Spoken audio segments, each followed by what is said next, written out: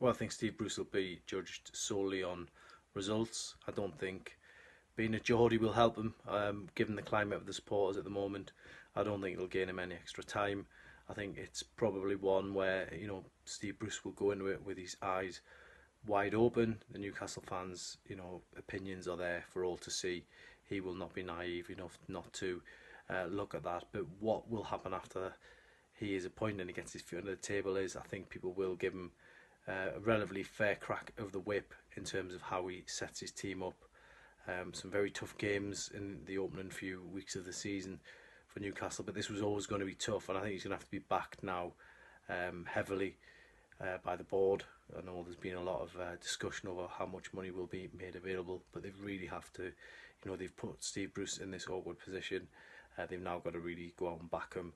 So I think it's going to be a tough gig for Brucey, but one where if he goes into it the same way he did as a player, I mean, let's be honest, he used to put his head where some people wouldn't put their feet.